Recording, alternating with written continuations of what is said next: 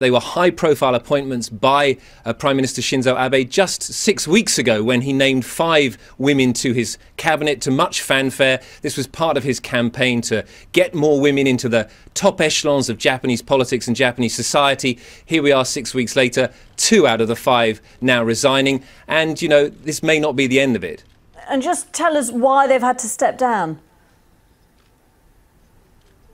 So the allegations against them are both financial. With Yuko Obuchi, the Trade and Industry Minister, her campaign staff were accused of using large amounts of money, tens of thousands of dollars of campaign funds for buying gifts and for paying for constituents to go to the theatre here in Tokyo.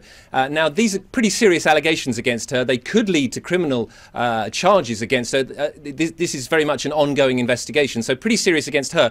Against Midori Matsushima, she's accused of handing out fans at campaign rallies with her picture and campaign slogans on it. Now, this is a much more minor offence, but apparently it's well known that you're not allowed to do this sort of thing. She is the Justice Minister, and so when this allegation arose, she had to step down, but it's a much, much more minor offence.